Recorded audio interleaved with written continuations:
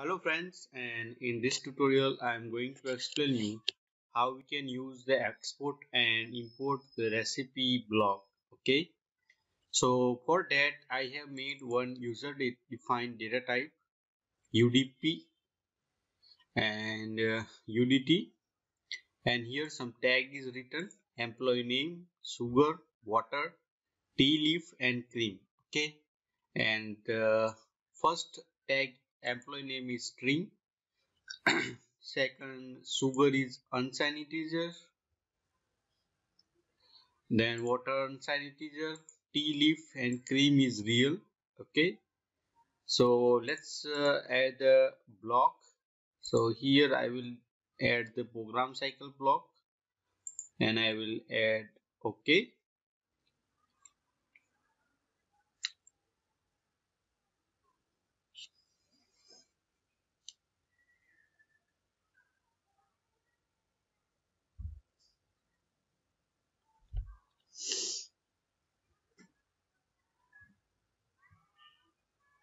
It's taking some time. Okay.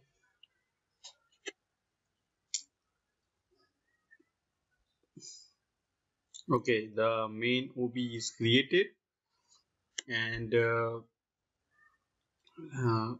here I will add one data block SADDB, and I will change the name. I will say recipe underscore db.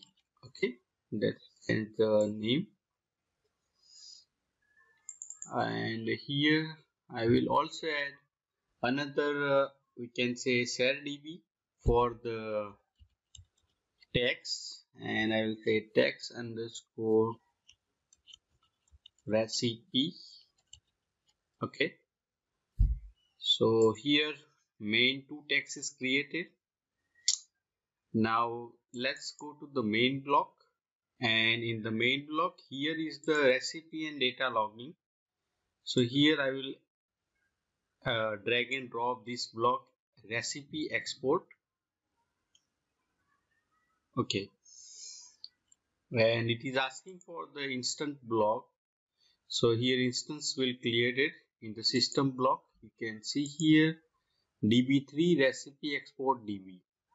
Now here one of the most important things that we have to create this alt tag and also recipe variant.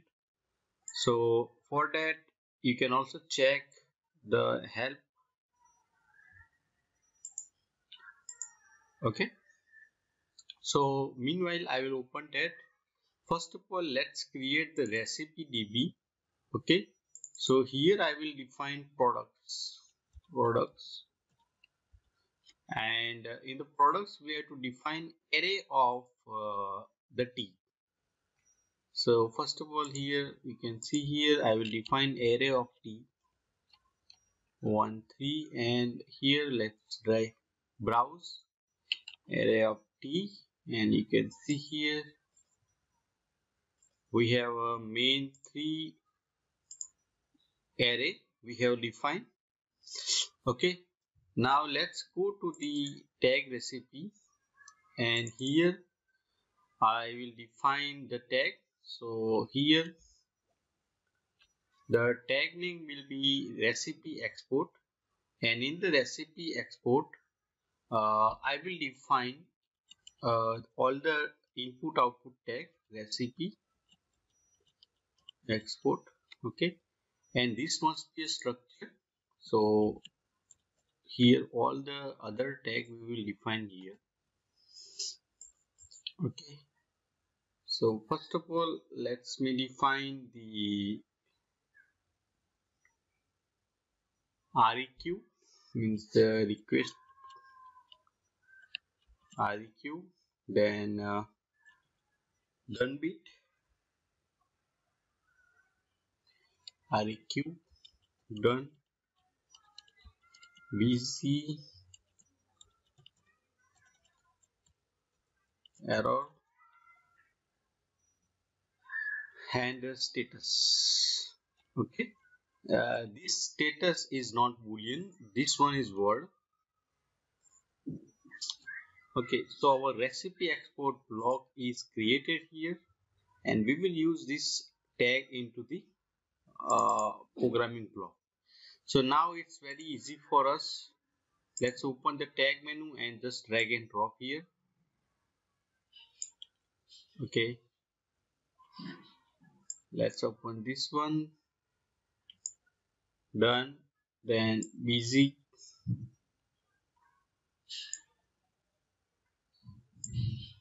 error, and this one is word. Okay, and now let's open the main products.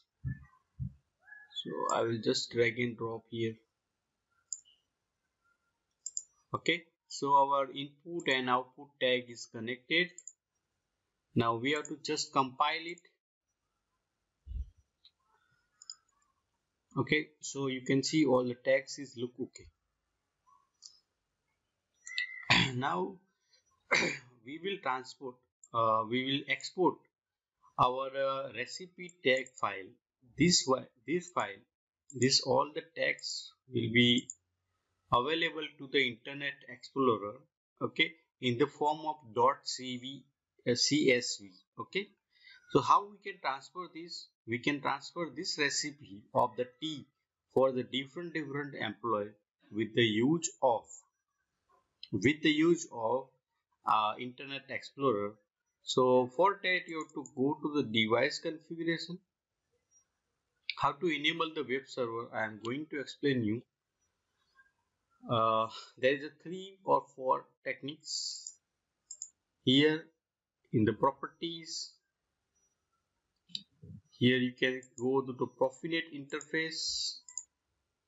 In the Profinet interface, and go to the very last option, web server access. So here you have to tick this one, enable web server using this interface, and you have to go here this web server, and you have to tick all this one, and here to create one password. Okay, and the access level must be administrative. Okay, this one you have to provide the password and username. Now our all thing is created. Let's compile it, let's download it, and I hope it must be work.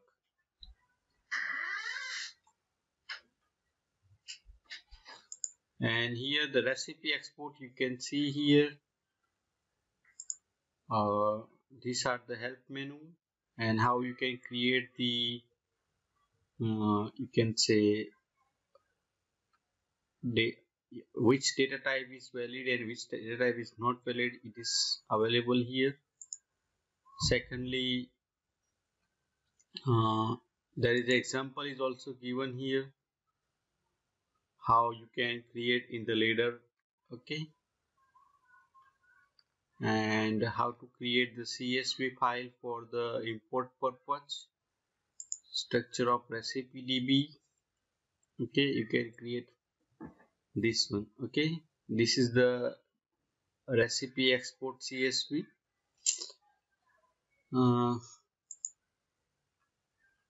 Okay, now let's download the program.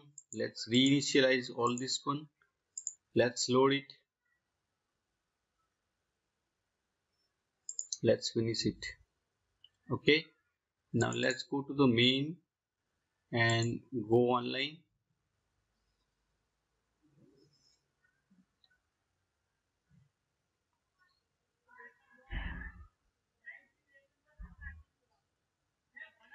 Okay, now here I will open the Internet Explorer.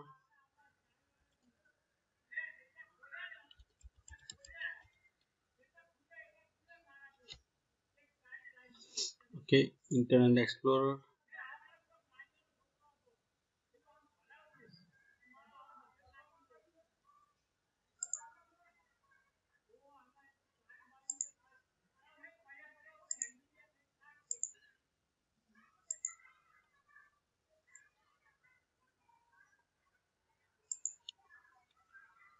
Here you have to write the IP address of the PLC, and before that you have to write HTTPS.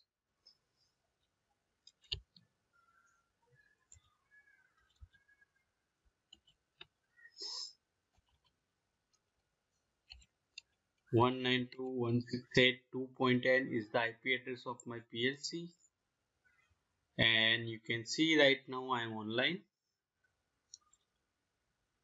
This is the certificate you can download for this PLC. So you can download the certificate and save it somewhere. Okay, and you can install it. Before that, we are not going there. We will enter into the PLC and I will add the username and password. My username password is already registered here. I have to go here in the file browser and I have to go to the recipe. So you can see here already one recipe file is there, CSV file is there. Okay, and the time change is 10:53:12 a.m. Okay, and right now 2:44:57 p.m. is the time. So if I am executing my instruction, this time will be changed and this time will be taken place here. So let's go there and let's Google this first bit, and my recipe export command is done. So let's go here.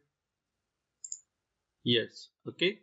So I have command something for export the file of the recipe data block, and it will be converted into CSV and transferred to the Internet Explorer. So we will check that this change or not. So unfortunately it is not changed here. I have to check something which where is the issue.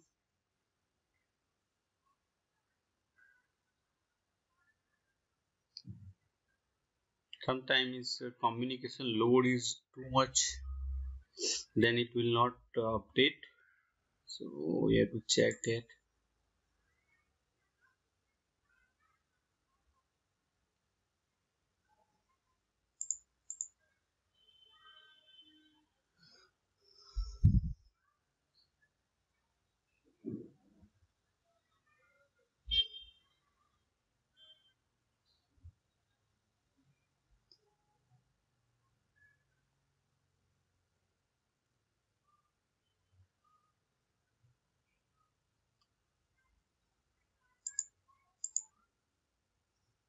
It's taking some time. Let's go offline. My Internet Explorer is right now not responding, so I will pause the video. So you can see here right now my we can say file is changed and it is the exact time here, and there because of my Internet Explorer is not responding, that's why the reason it's happened. So if I download program, it will open and it will take some time. Okay, so this is the way you can export the file.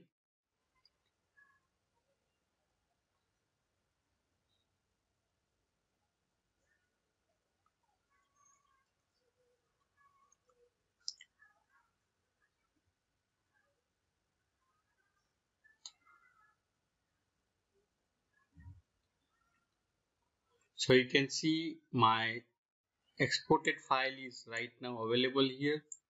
All the data is 000 because we have not added any data into the data block. So now what we will do is we will go here into the recipe data block, and here I will open all this and I will go offline and I will add the value something here. I'll say A 10 20 3.4 2.1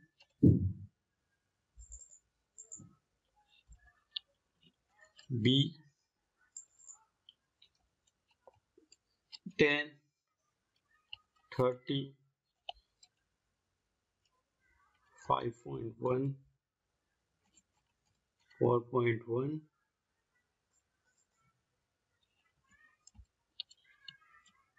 C, alias, thus 1.2, 4.1. Okay. So here you can see all the data I have added. Now let's download this one. So see, this is the starting value. Let's finish it. Okay. Now let's go to the main. Let's go online and let's say Google. Let's say finish. Okay. So it is 252 and you can see here 252.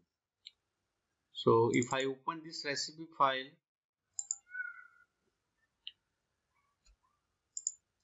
save allow.